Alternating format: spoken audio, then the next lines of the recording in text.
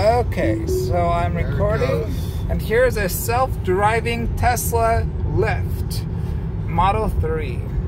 So let's see the freeway.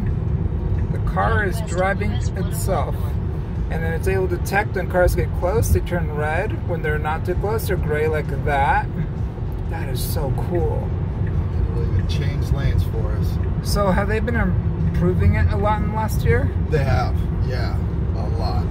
It just changed lanes, and it shows it blue when it's switching lanes. And in California, they're working out the laws, so you don't even have to have a person in the car. Nobody in the car. Yep, you'll be able to send it home when you go to work, and your wife can drive it. And when you're ready to get picked up, you press a button, and the car will drive to you all on its own. The interior is really nice too.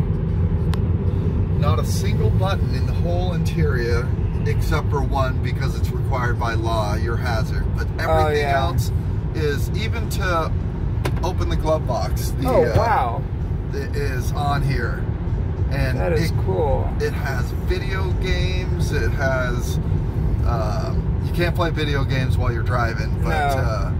But it just flashed apply slight force on there.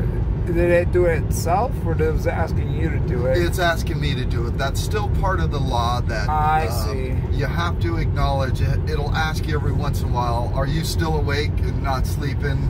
So you can just touch anything and it'll let you know that... But in a few months they should have that wired out so that it doesn't do that anymore? Exactly. That is so awesome. Yeah.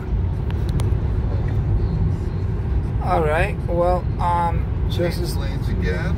Cool. It'll do it all on its own. No hands on the steering wheel. No hands, no brake, no accelerator. This is really awesome. Yeah, that's pretty cool. Alright, well, thank you so much for letting me take video. You betcha. You betcha. And please subscribe, like, and comment. Bye.